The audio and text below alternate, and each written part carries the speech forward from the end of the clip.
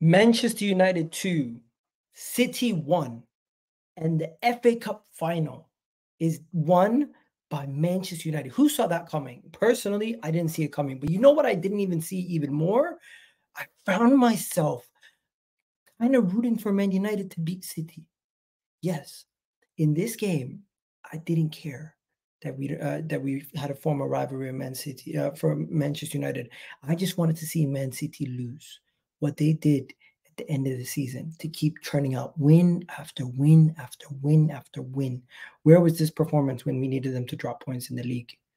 Non-existent. Manchester United today put in a great shift. And if this is Eric Ten Hag's last game, he had a managerial masterclass today versus Pep Guardiola. They went man for man in the midfield, put 4 midfielders in there. They continuously found their way at Manchester City's defense, forcing Gavardio and Ortega to make a mistake for the first goal. And then the second goal, a moment of magic from Bruno Fernandes. Now, I just need to give some plaudits to some of the Manchester United players, some of the people at Manchester United, because today the performance was one of their best performances in a long time. And the team that they put out there, it was a good team, really good team, by the way. If that team was fit and available, they would not be 8th in the league. Very simple. They had Varane, his final game at Manchester United, delivering them silverware. Aaron Wan-Bissaka, Martinez, and Dela. And I thought Martinez and Varane, those two are a good center-back pairing. They're decent center-back pairing, actually. No, I wouldn't say good, decent. Kobe Mainoo, the kid just oozes class. 19 years old, scoring in a cup final for Manchester United, had himself one really good debut season. We cannot lie. Kobe Mainoo this season has been a breath of fresh air for Manchester United, and he has a bright, bright future at Manchester United. Amrabat had a decent game, and I thought Amrabat late in the season has shown that he's worth keeping, but I don't know why they never played him more throughout the rest of the season. Garnacho, big performance from him, scoring the early goal, causing a lot of havoc on that line, and he played pretty much almost the whole entire game until he got subbed off late. But Bruno Fernandes, captain's performance. Bruno Fernandes is someone who gets a lot of criticism from Manchester United fans, and I understand sometimes why he gets the criticism, but days like today, he showed his class. That pass to Kobe Mainoo, the ability to continuously push the pace, keep the possession flowing, doing what he did from the front foot, one of the main driving forces in the Manchester United attack today, and also basically stating that he wants to stay. It's been a big weekend for him after he had the Player Tribune interview, and what he did today. Big performance for Bruno Fernandes. You can't even hate on him there. Big win for Manchester United, and it just meant so much to their team. You had Rashford, who had a poor season, breaking down in tears. Varane leaving, Ten Hag potentially leaving. Amrabat might be his last game. Scott McTominay might be leaving in the summer. Kobe Mainoo scoring in a final. Garnacho scoring in a final. Their future looks bright with Garnacho, Kobe Mainoo, Diallo, and Rasmus Højlund. They do have a core of young players that they can build around Manchester United. And then now we go over to Manchester City. Pep Guardiola looked rattled. He looked so rattled by the result, ladies and gentlemen. It was crazy. Then you go to Erling Haaland. Erling Haaland in cup finals, I think he's 9 cup finals for Man City, 0 goals, 0 assists. Just doesn't show up in cup finals, as you can imagine. People make the say that about about Erling Haaland. They could also say that about Kevin De Bruyne. Kevin De Bruyne in these cup finals doesn't last until the 60th minute. He was subbed off in this game in the 56th minute.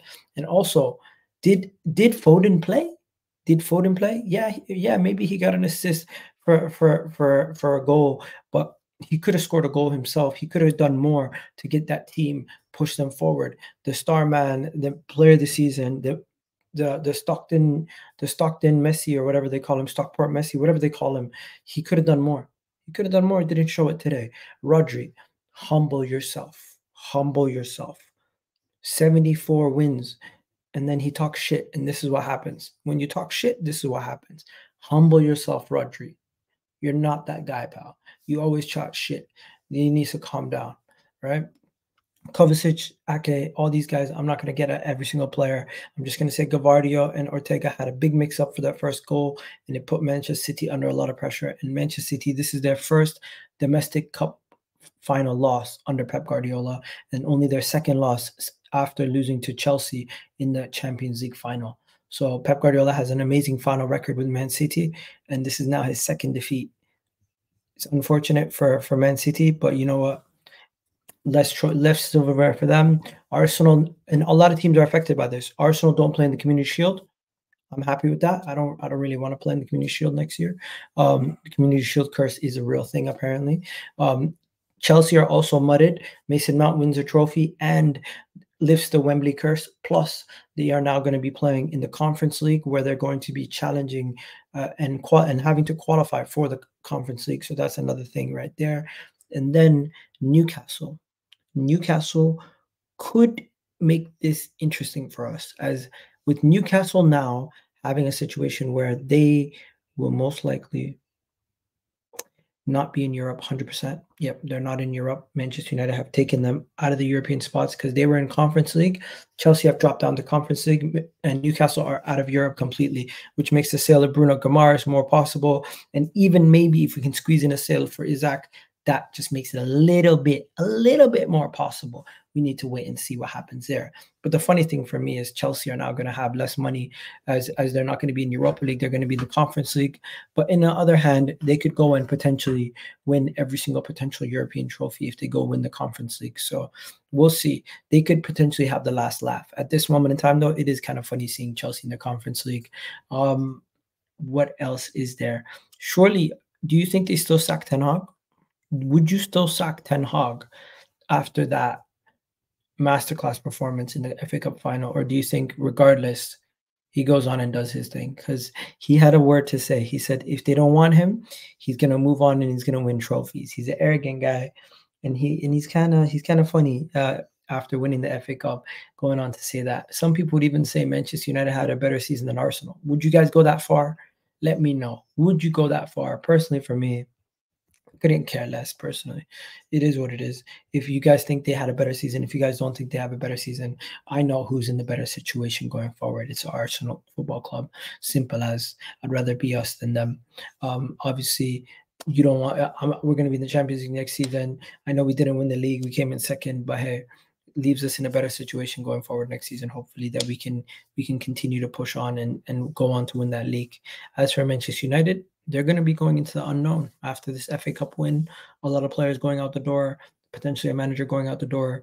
We're going to have to see what they look like come the new season. As for Man City, this could dampen their mood a little bit, but then they're going to probably forget about it by next week.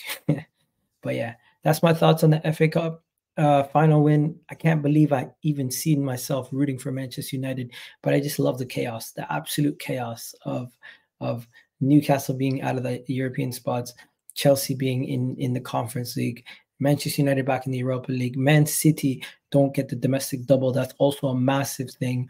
Arsenal don't have to worry about the Community Shield curse for next season. That is a thing. But yeah, it's just weird. I've never would have thought I would find myself. I never really would have thought I would find myself semi-okay with Manchester United lifting silverware as long as they stop City from winning. That's it. And yeah, where was this City at the end of the season, man? We needed this City, man. We needed this City. But yeah, I still find myself sick that I found a little bit of joy in Manchester United taking that 2-goal lead versus Man City.